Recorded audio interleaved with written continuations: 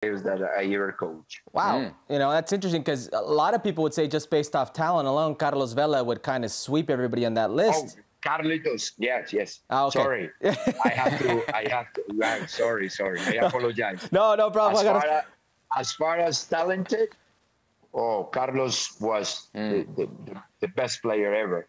There is a study in Carla 12 at Stanford University where she talks about the personality of the athletes, and they say fija, which is almost like fixed versus progressive, and the fixed type of personality are those who can play with and only talented with talent, and that was Carlos Vela. Yeah, very, very, very talented players. If he could have add to his game more commitment, more discipline, and more like extra work going to the gym, I think Carlos could have the potential to be one of the best players in his position. You've coached a lot of good players in the Mexican national team, and it leads me to ask the question of why exactly you left the Mexican national team after the World Cup. Did you want to stay? Was it offered? What happened there, Juan Carlos? Hercules, very interesting question, and I agree to come to your program and speak the truth. I think that was my biggest mistake. When we were in the World Cup, I was approached by Colombian executives, by Colombian officials, and they promised me that I was going to be the next Colombian national team manager. And obviously, I am very proud to be Colombian. There are two nations that three now that I am very helpful. A, my own country, Colombia. B, United States, because that's where I went to university. That's where I started working and producing money and consolidating myself as a professional. And C, Mexico, for giving me the opportunity to go to the World Cup.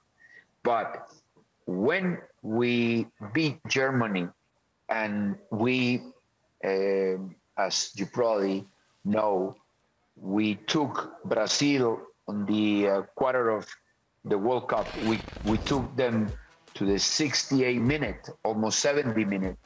Then the Mexicans changed their point of view, and they wanted me to stay.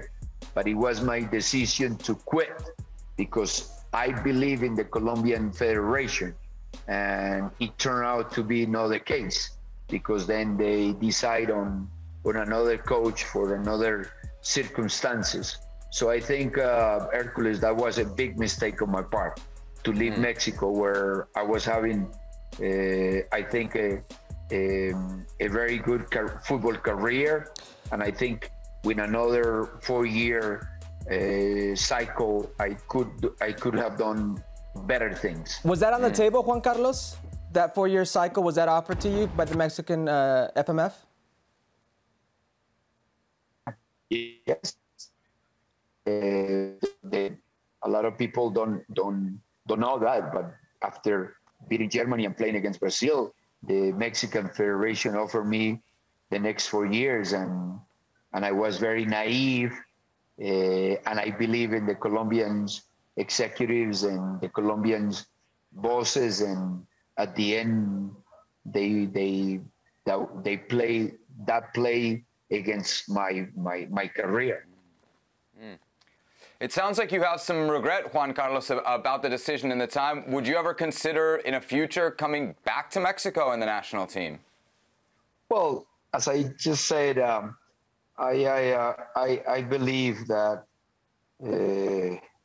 any human being is thankful with those who has helped him to become what he is. And in that regard, I was born in Colombia, so obviously I love my country. My parents are still alive, as I said. I live here. but I am very thankful to United States, and that's a country that I know someday I will come back to work and to compete and hopefully to give my input, whatever input I can make, because it's a country that I feel very thankful to. And Mexico, because they give me the chance to go to the World Cup, which is probably the best scenario for any coach in the world.